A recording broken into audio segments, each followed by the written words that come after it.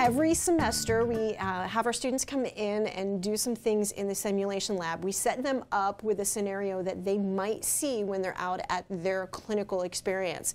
And what we're not trying to do is get them to come in and give us a perfect simulation. What we're trying to do is just run them through and then give them feedback as to how they can make it better. Some students struggle a little bit, especially yesterday we had our first year students in here, and so it took them a little while to get used to this.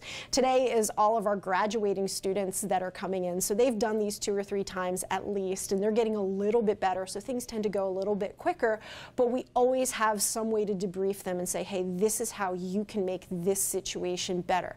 For today's simulations, we bring in a coach, and so we add in this extra factor with them that they have not only their player to deal with, but they also have a coach who's going to try to goad them and try to get his way. And what I love about our coach is, well, he's a really nice guy off the field. When we bring him in here, he promises to always give our students a hard time.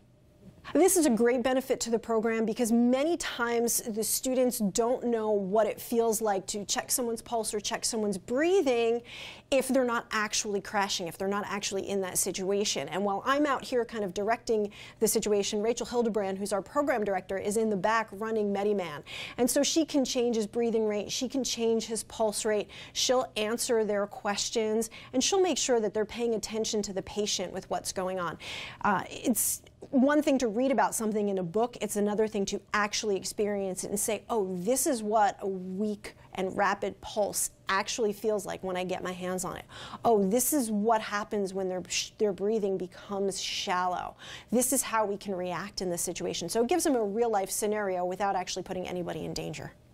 So if you're interested in joining us in the Master of Athletic Training program, you want to go on to the Graduate School Admissions website and fill out an application. If you have any questions, just look on the Athletic Training homepage. You can find both of our information and you can give us a contact, and we will give you tons of information about the program that may or may not even be there. You're also welcome to stop in and visit. If you do come visit us, we will bring you to the simulation lab. We will let you meet METIman. We don't always turn them on for you, but you can at least come in and you can come say hi.